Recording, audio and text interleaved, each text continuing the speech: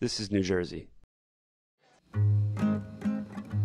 My parents never liked Seaside Heights. They always thought it was too much this and too much that.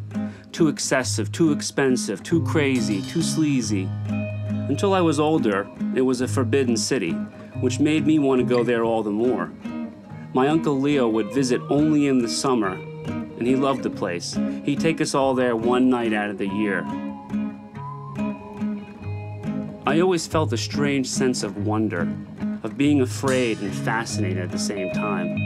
Out of respect, perhaps, for my parents' aversion to Seaside, Uncle Leo explained that Seaside Heights only existed for one night every summer, like a carnival.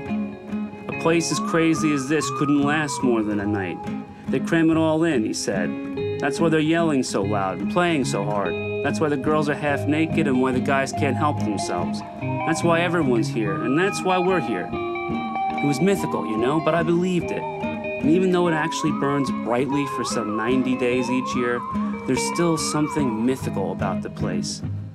It spends most of its lifetime slumbering, to live excessively for only a moment. And it is sleazy, but in a beautiful way.